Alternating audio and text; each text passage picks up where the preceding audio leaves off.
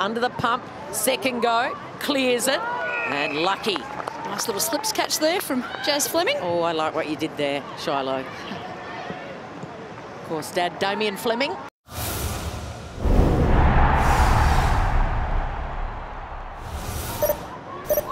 Ashmore, nice kick to Fleming, all alone on the wing. One of the bright young stars for this Hawks outfit. Too loose. Kick it long to half forward. Makua shoots the target. Swans kick the opening 4 goals of the game. The Hawks rather have responded with the next 4, and all of a sudden the margin is just a point. So they scrap for it in the middle. Otherwise, they're all babies, pretty much. Hawthorn made it clear they are starting with the youngsters, and they're going to be patient. Fleming is one of them, number 5 for the Hawks, Duffin.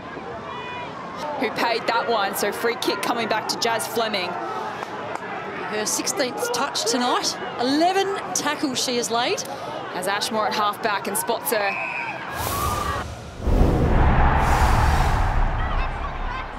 Swanson now. McCarthy. Across to Britton. The high kick. Tough one to sit underneath, but Lakay had the height.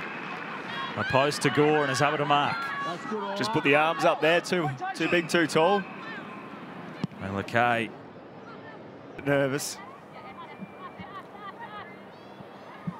Lakay able to win it down. Swanson was the high kick up in the air. Lakay wins it down in the ruck. An injury possibly, though. Under pressure, great handball, but then Miller, that clean pick up and the speed of hands just set it up for Freo. Okay, a handball, but shows a fair bit of it to Bowers, who slipped over. Smith to bring the ball back in.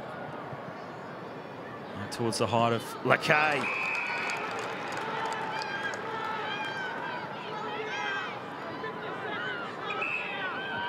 Former basketballer. Games in a season, they have the lead at the half, or will it be the experience of Fremantle that will pay dividends through these final 2 quarters? And feeds it now to O'Driscoll, just kicks a high ball, it hangs in the air. Lakay up and almost brings it down, she does. Huge mark by the Eagles ruck.